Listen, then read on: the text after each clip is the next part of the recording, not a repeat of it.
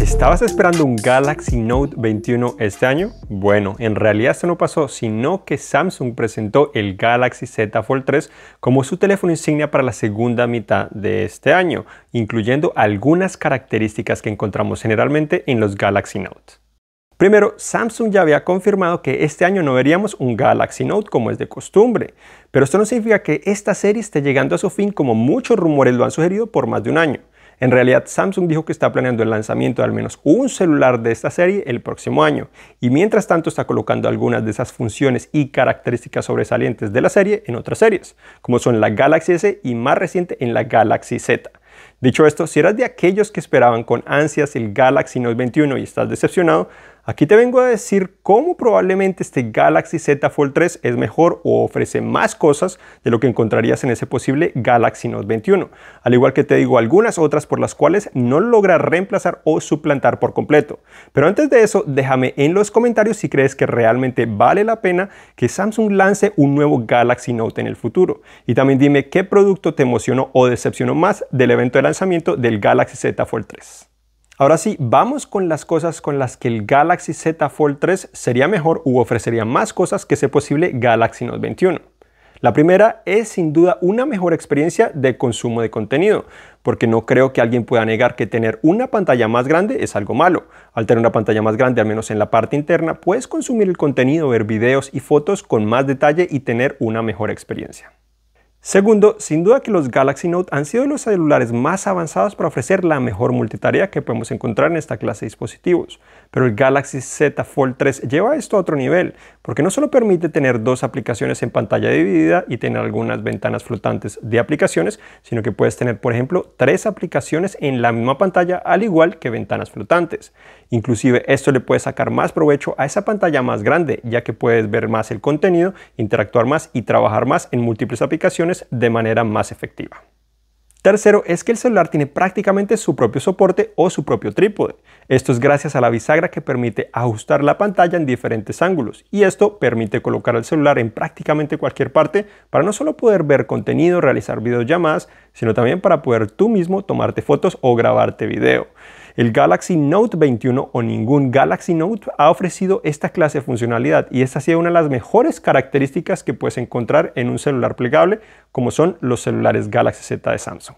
Cuarto es el procesador Snapdragon 888, porque sin importar en qué parte del mundo lo estés comprando, estarías obteniendo este celular con ese procesador. En los Galaxy Note y en los Galaxy S hemos visto por múltiples generaciones que Samsung opta por vender dos versiones, una con procesador Snapdragon y otra con procesador Exynos. Y esto sin duda que ha frustrado a más de uno, porque el desempeño, duración de batería y otros aspectos no es necesariamente lo mismo, a pesar de que Samsung hace lo mejor para intentar unificar esa experiencia. Quinto, es sin duda que el Galaxy Z Fold 3 ofrece algo diferente, algo único y algo especial. No hay muchos celulares que pueden compararse con esta clase de dispositivo y ofrecen una nueva experiencia en dispositivos móviles. Y sobre todo teniendo en cuenta que Samsung ha liderado de una u otra manera esta categoría, este celular se ve uno de los más completos, si no el más completo que puedes encontrar en la actualidad, sobre todo teniendo en cuenta que ahora tiene cierta resistencia al agua. Y ya que hablo de la resistencia al agua, ahora vamos a pasar a conocer cómo el Galaxy Z Fold 3 no reemplazaría por completo a un Galaxy Note 21. Es cierto, el Fold 3, al igual que el Flip 3, son los primeros teléfonos plegables en ofrecer resistencia al agua. Su certificación es IPX8 y Samsung dice que pueden resistir hasta 1.5 metros de profundidad por hasta 30 minutos en agua pura. Los Galaxy Note anteriores, al igual que los Galaxy S, han tenido una certificación IP68, con la misma resistencia mínima de 1.5 metros de profundidad, inclusive hasta 2 metros o más, dependiendo del modelo que estés hablando, y pueden también resistir a partículas físicas como puede ser la mugre, el polvo u otras que puedes encontrar en tu bolsillo, o al menos son certificados para esa resistencia. El Galaxy Z Fold 3 no tiene esa certificación, así que sin duda podría ser más propenso a dañarse con esta clase de partículas, sobre todo teniendo en cuenta que hay muchas más partes del dispositivo que se mueven para permitir que se abra y se cierre, y también que esa pantalla flexible es más delicada que una pantalla tradicional.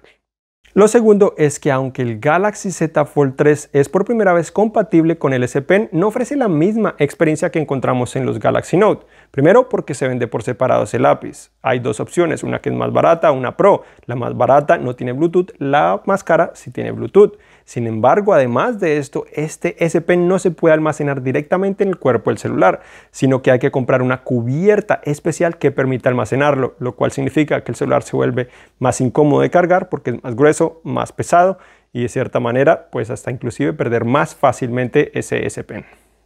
Lo tercero son las cámaras, porque cada nueva generación del Galaxy Note está incluyendo la mejor tecnología fotográfica que podemos encontrar en un teléfono celular. El Galaxy Z Fold 3 tiene tres cámaras de 12 megapíxeles, una principal, una gran angular y un telefoto. Entonces no tiene una cámara principal de 108 megapíxeles como hemos visto en el Galaxy Note 20 Ultra, al igual que en el S20 Ultra y el S21 Ultra. Además, el telefoto del Fold 3 ofrece zoom óptico 2x. El del Note 20 Ultra ofrecía zoom óptico 5x. El S21 Ultra ofrece zoom óptico 3x y 10x. Eso significa que el Fold 3 no tiene la capacidad de ofrecer tanto detalle cuando estás haciendo zoom, y tampoco probablemente esa cámara principal va a ofrecer tan buenos resultados en algunas condiciones o al menos tanta flexibilidad. De todas maneras, Samsung está prometiendo que las cámaras del Fold 3 sin duda son una de las mejores que ha tenido en un teléfono celular. Lo cuarto es la comodidad de uso, porque el Galaxy Z Fold 3 sin duda es un teléfono que sigue siendo más grueso de lo que esperaríamos y también pesado. Esto hace que simplemente cargarlo en el bolsillo puede ser incómodo y sobre todo tenerlo en la mano y utilizarlo con una sola mano te puede cansar con gran facilidad. Y lo quinto es el precio, porque $1,799, que es el precio sugerido del Fold 3, no es tan atractivo como $999 por el Note 20 o $1,199 como costaba el Note 20 Ultra cuando fueron lanzados en su momento el año pasado. Y esto hace que no todos tengan la necesidad o la capacidad de pagar tanto más para poder obtener esa flexibilidad. De todas maneras, está claro que este Fold 3 es un gran paso a lo que hemos tenido en teléfonos plegables y esperamos que en los próximos años sean aún más interesantes. Recuerda dejarme en los comentarios si crees que vale la pena que Samsung lance un Note en el futuro y cuál dispositivo te decepcionó o te gustó más de este evento de Samsung. También recuerda suscribirte a mi canal, darle a esa campanita, también darle me gusta a este video y compartirlo con tus amigos. Gracias por acompañarme y nos vemos en el próximo video.